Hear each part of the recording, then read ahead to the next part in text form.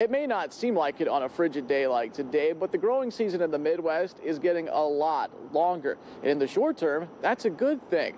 But the new federal report says the Midwest will warm faster than any part of the country.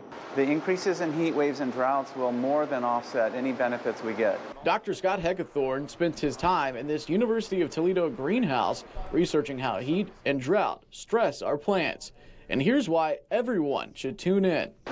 Almost all of our food comes from plants or from animals that eat plants, about 95% globally. Ohio farmers may still plant soybeans, but a soybean designed for places like Mississippi.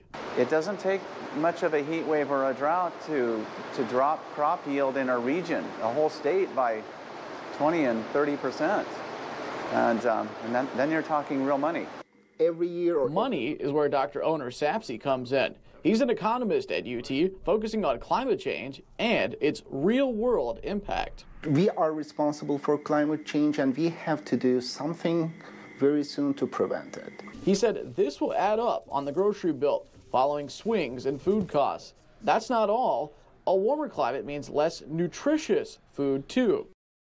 The concentration of protein and other nutrients in plant tissue goes down when you grow plants under high CO2. Another important impact of climate change is on the health of humans.